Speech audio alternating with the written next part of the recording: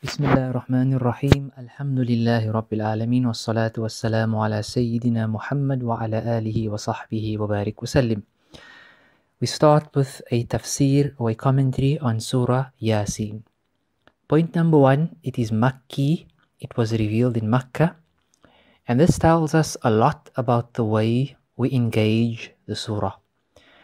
Remember, these are the Prophet sallallahu alaihi wasallam's own people. And they didn't believe him. So he still had to convince them that he was a prophet. And this was a huge task.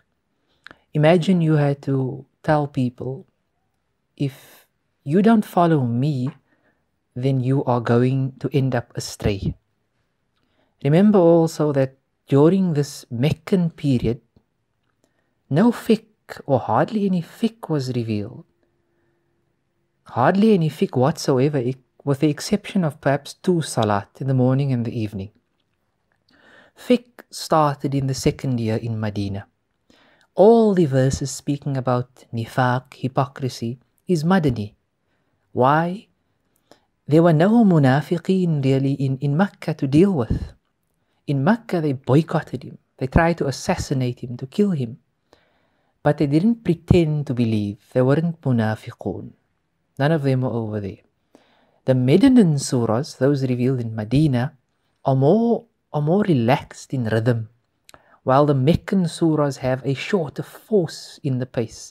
So we see the pace in the Quran, the beginning, the longer surahs, longer, getting shorter, and to the end the pace increases. Now some of the Mufassirin say that the Quran has been arranged for us. The way it has been arranged for us is from longer to the very shortest surah. Because as you progress, it gets shorter. And in this way, it mimics the life of a human being. Earlier, time is irrelevant. Things last forever.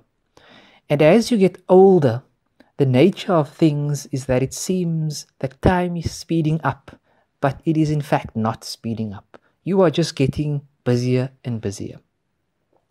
Now this surah, Surah Yasin, has 3 major themes. The surah has 3 major themes. Number 1, al-imanu bil-ba'thi wal-nushur.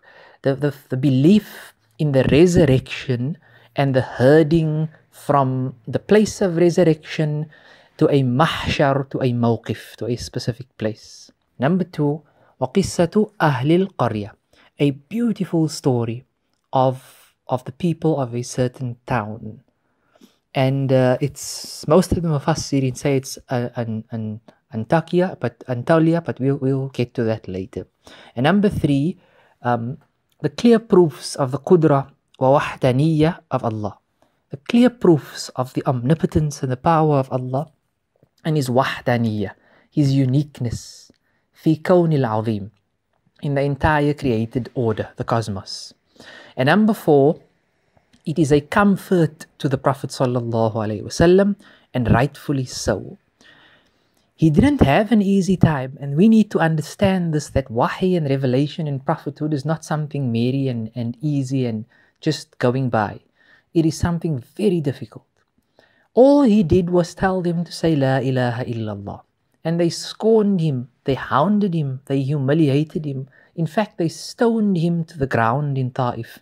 And he cried, and they picked him up and stoned him again. And not too long after that, his wife Khadija radiallahu anha passed away. She died after they boycotted him due to stress. And then his uncle died, and he saw children dying around him, and his children in fact died. This man had to look at all of this, people dying around him because of his risala, a message he came with. So try and put yourself in his place and ask yourself, how would you have coped? It's a tough job. To be a prophet is not easy. They lose their homes, their family, they are rejected. He was barred from entering Makkah for 3 days. They left him outside Makkah. Both Makkah and Medina were walled cities. There was a wall around each city in those days. And number 5, then it takes you through the earth and the sky and its beauty, which we'll tap into. How aware are we then of this world? Or are we dominated by our humum and ghumum, our worries and our stresses every day? When last did you look out the window and notice, for example, the birds chirping as a symbol of Allah's beauty? When last did you look out at the sky and look at Allah's beauty and the clouds and His nur and His light? Have you ever noticed that the name of Allah is enshrined in every tree? Look at a tree and look at the word Allah carved into its branches. It reminds us through this dunya of the beauty of Allah Ta'ala, and that we will meet Him one day, because death is what gives real life after this life. It has more meaning. Death is what gives life more meaning, in fact.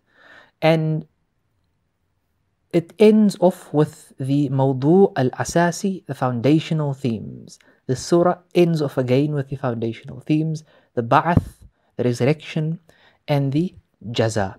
So may Allah bless us in our journey as we traverse through this amazing surah, Surah Yasin.